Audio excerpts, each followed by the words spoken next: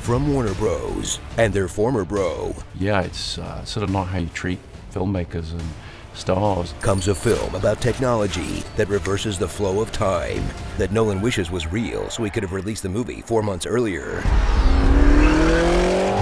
Tenet.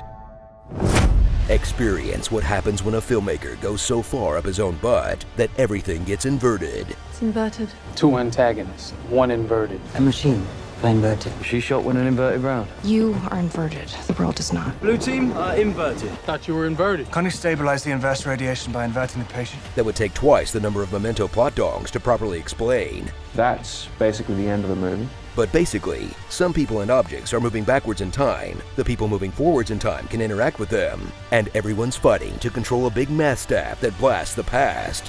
Did you still get lost? Don't worry, so did the cast. Sometimes the logic needed to catch up to what I believe he would feel in the moment, even if I can't all the way explain what it was. You know, it's not even a question of getting everything or even anything. I think my last question was saying, am I alive or dead?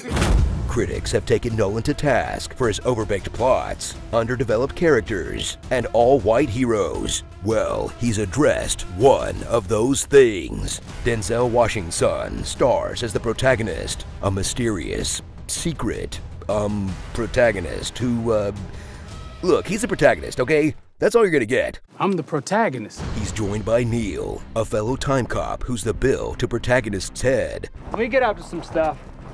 You're gonna love it. Dudes, you guys are gonna go back in time. Yeah!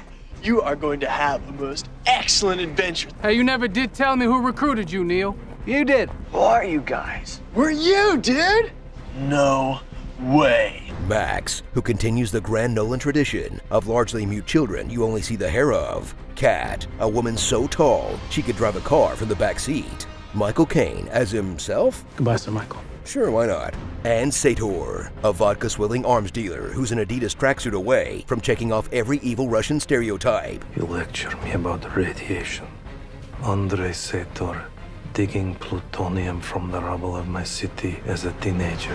Well, he's not the most over-the-top Russian I've seen, so I guess he earned his paycheck. Pay that man his money. Push through this extremely dense and intricate way of telling an unsatisfying hollow spy story that feels like the movie adaptation of a crossword puzzle, because it kinda is. And when you strip away the mind-bending sci-fi concept and parse through the hard-to-hear dialogue. What do you know about opera? Terminal. From their private planes. And manage to stay awake through all of the meetings, it's just a backdrop for rich people doing time crimes to each other, like a Rube Goldberg machine that ends with you getting kicked in the nuts. Does your head hurt yet? Yes. Thrill as Nolan rediscovers the backwards action thingy from that Spike Jonze video, and the backwards talking thing from that Missy Elliott song, as he and the cast pull off the incredible feat of filming huge sequences in reverse that in theory sound like they reinvent the genre, but just looks like they chose the rehearsal takes of them practicing the choreography.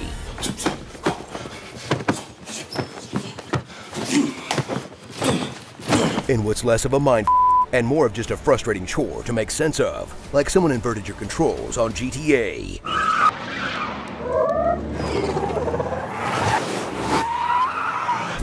So suit up once again, just not in that off-the-rack poor person kind of way. Brooks Brothers won't cut it. For what may not be Nolan at his best, but it definitely is Nolan at his most, that exaggerates everything you either love or hate about his films. And if you're a Nolan worshiper who wants to rewatch something 3 times before it makes sense, more power to you.